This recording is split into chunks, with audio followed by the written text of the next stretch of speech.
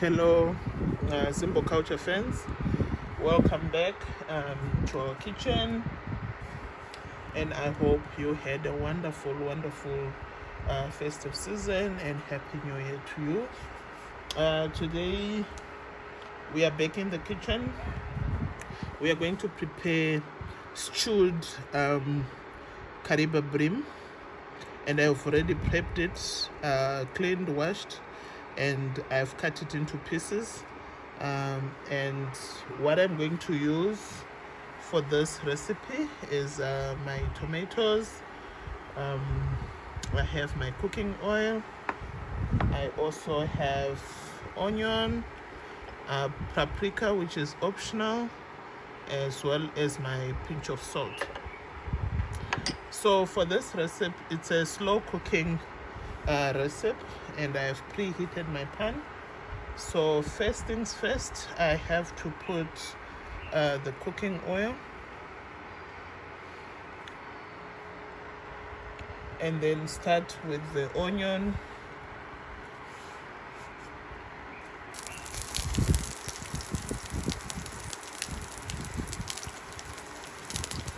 So I prepare a soup first before adding the fish. So like I said, this is a slow cooking method. It's a stewed fish that I'm preparing, but I have to make sure that I reduce the heat as I'm preparing it. So I add my salt, my teaspoon of salt,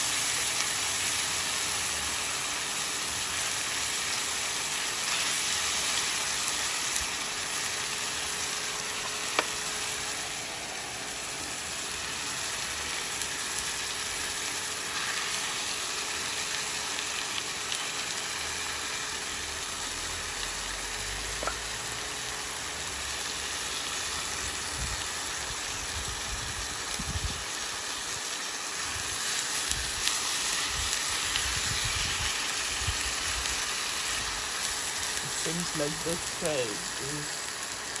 There's too much heat on this side. I can add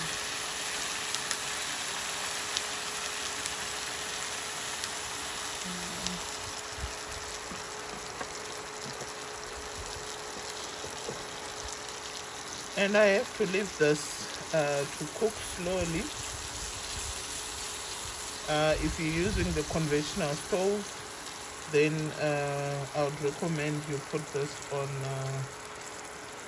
I'd suggest 2 or 3, and give it like 3-4 hours to do the slow cooking. Let me change the program.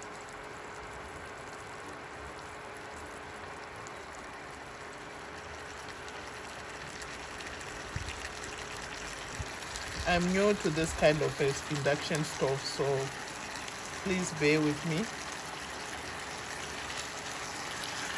because I can see the heat is not nicely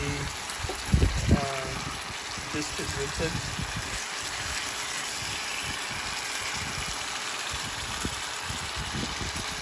So you really need to minimize turning the fish as you prepare this.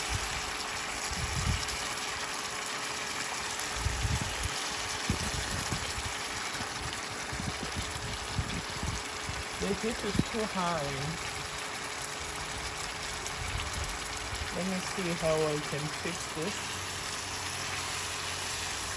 Because it's supposed to be cooking slowly.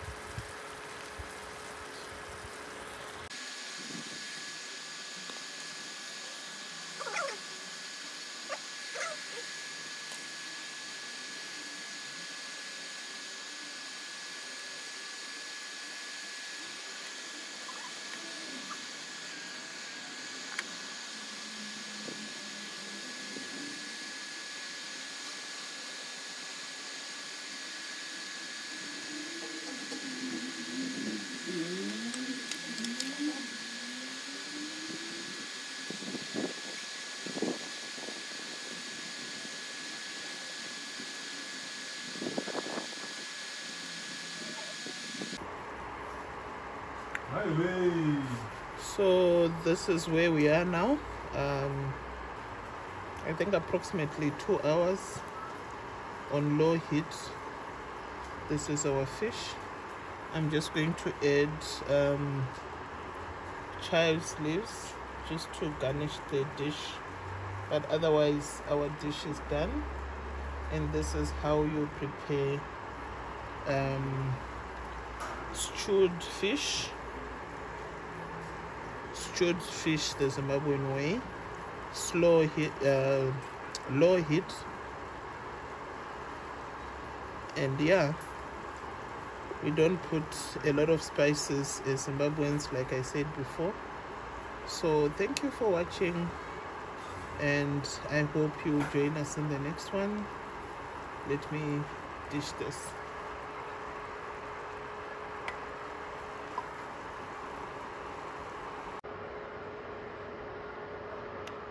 So this is our final product.